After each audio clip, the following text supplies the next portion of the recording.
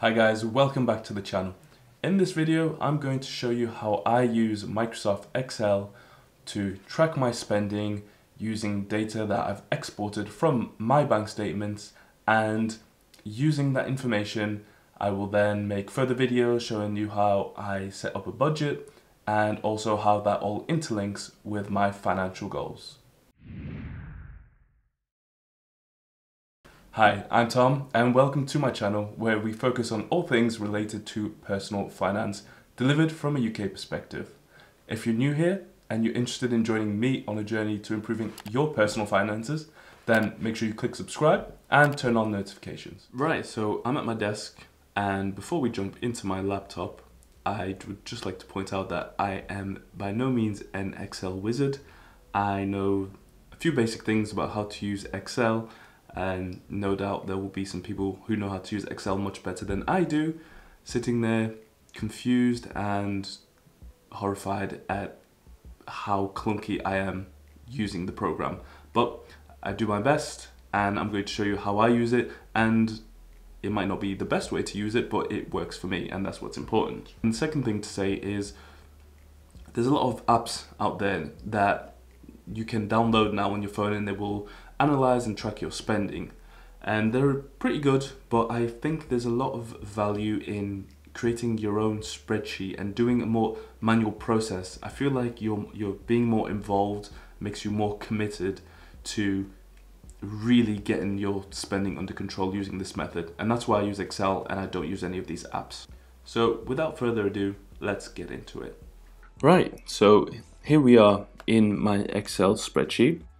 So all I've done so far is I've logged into my online banking and I've gone to my transactions.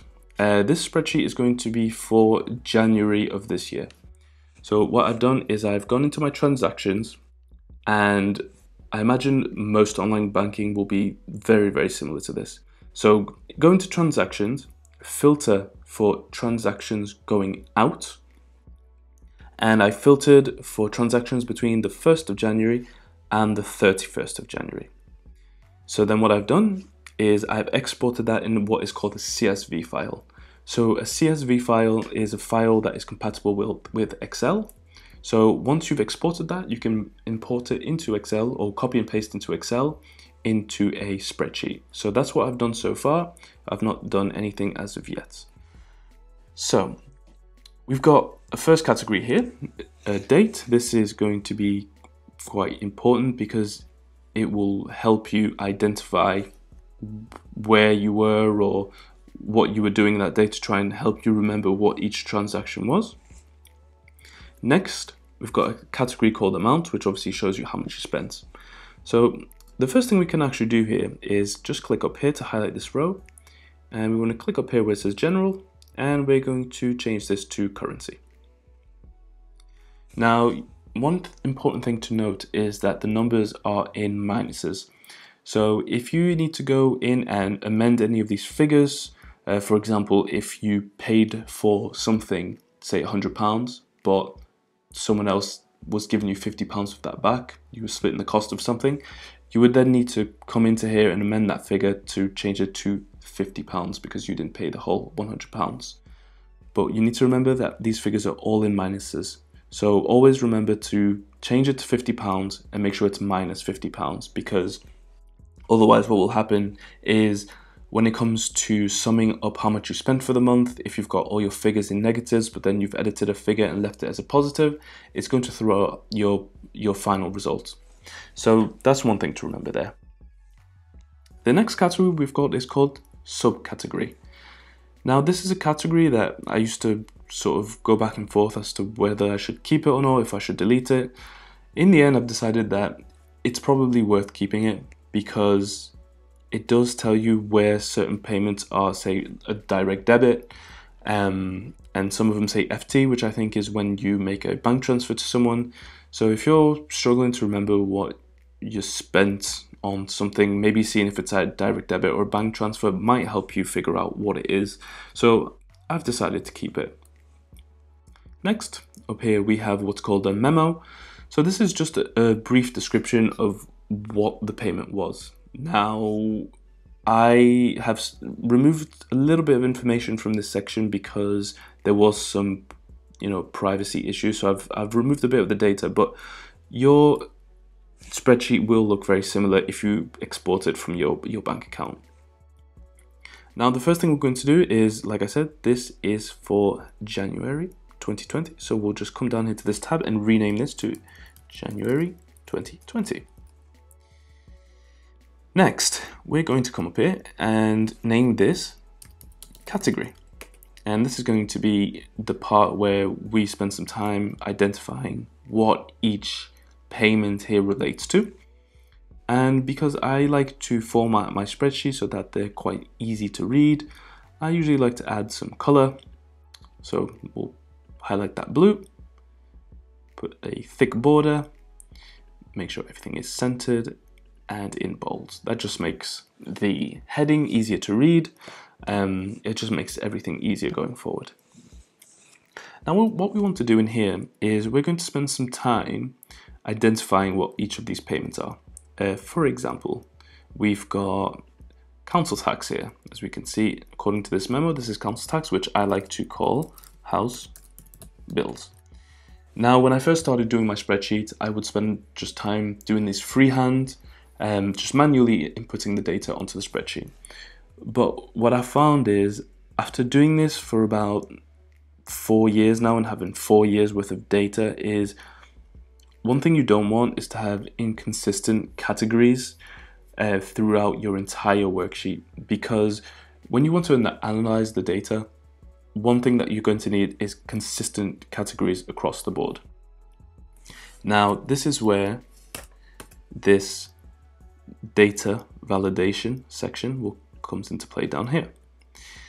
And the purpose of this sheet is, I actually already know what categories go into this spreadsheet because, like I say, this is from January, so I already know which categories need to be inputted into here. So I've just written them down here in a list and sorted them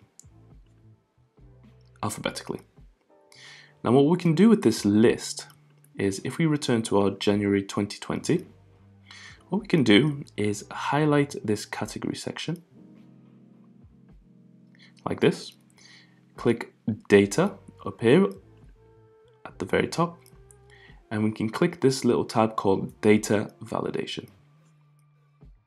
Now, what this is going to let us do is, if we select list, it's going to let us choose a source. And what we want is, we want the list that we created earlier. So I click on this icon here, come back to my data validation, highlight this list, and press enter. So now it says list, and we've got our correct source. We can press OK. Now, what this is going to let me do is make sure that whenever I choose a category, I make sure that all of the items in the same category are going to be, there's not going to be any spelling mistakes or anything like that. They're all going to be perfectly uniform, which is going to be really great for us analyzing our data further down the line. So what I'm going to do now is I will go through and categorize all our spending here. And once I'm finished, I'll come back and we'll move on to the next step.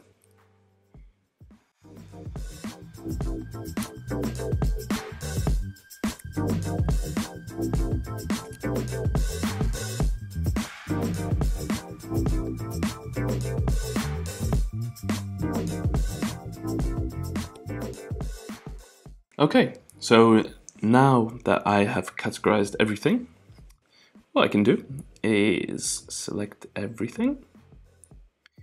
And once I've got everything selected, click home. We want to sort and filter. I just like to sort it from A to Z. I can also then add a thick border, and let's give it some color. And I'm gonna color it purple. Okay, so now we've got a slightly more organized version of our data, but what would be nice is to have a nice summary of how much we spent in each category over the month. So that's what we're going to do next. So we'll create a little section over here called summary. and we'll merge and center that and give it some color.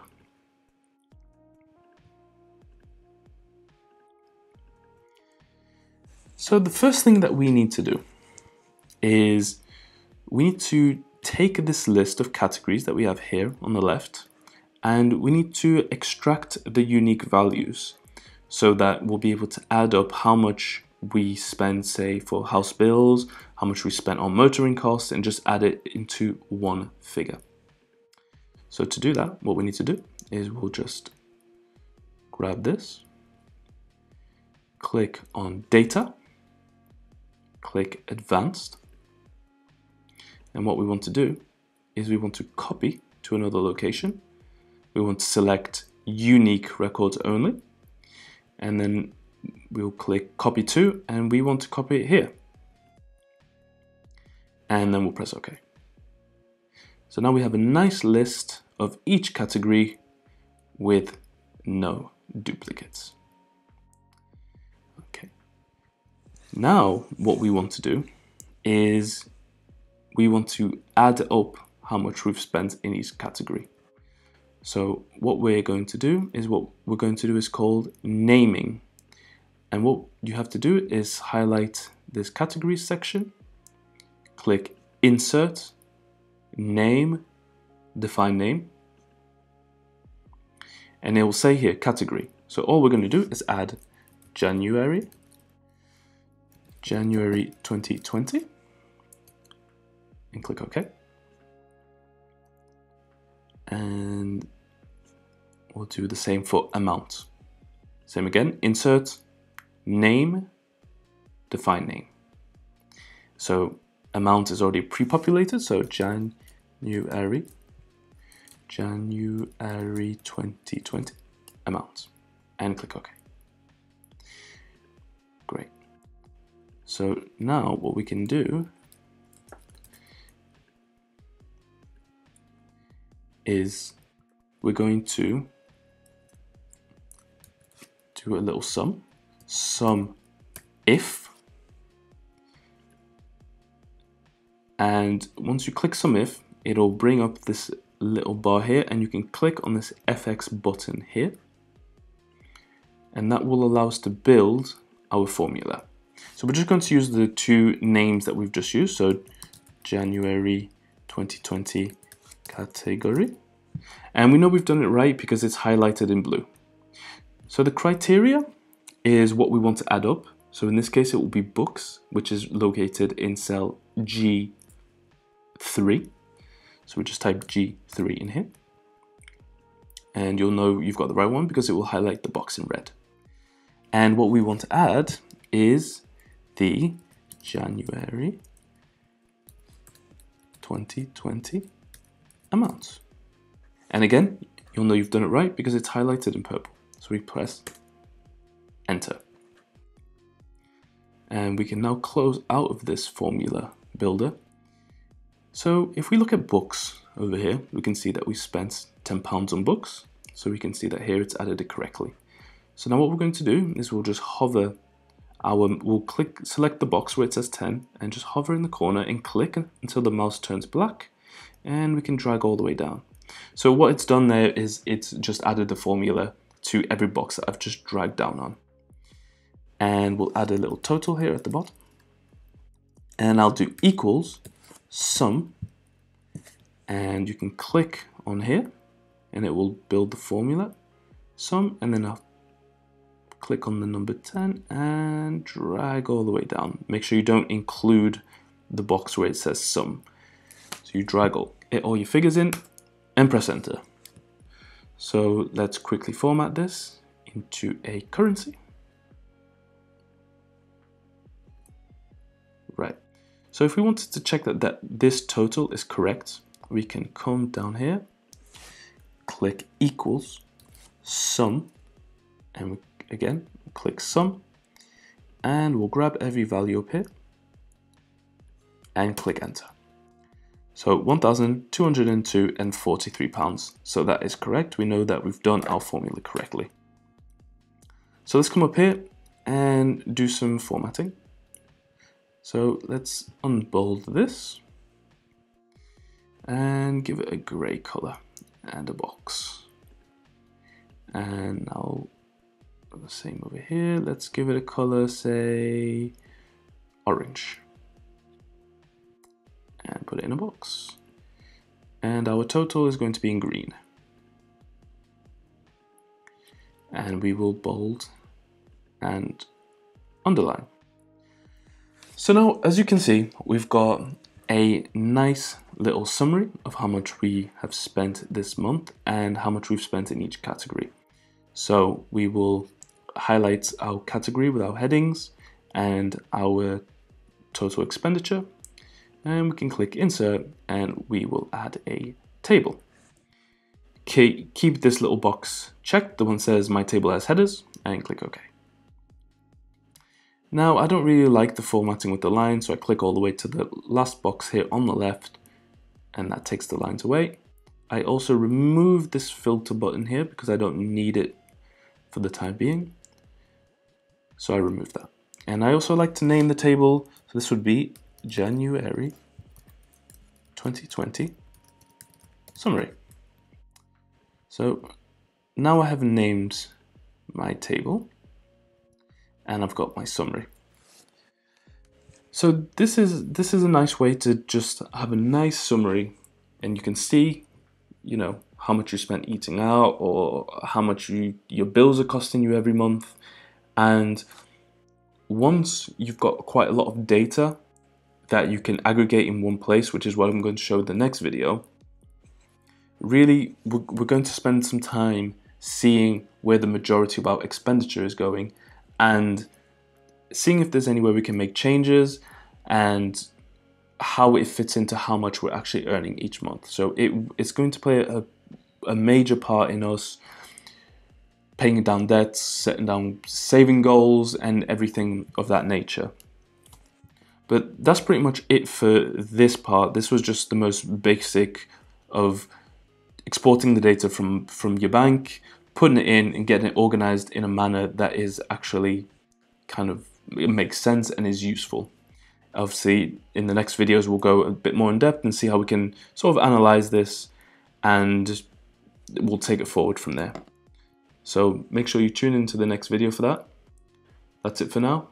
Thanks for watching. I'll see you in the next one.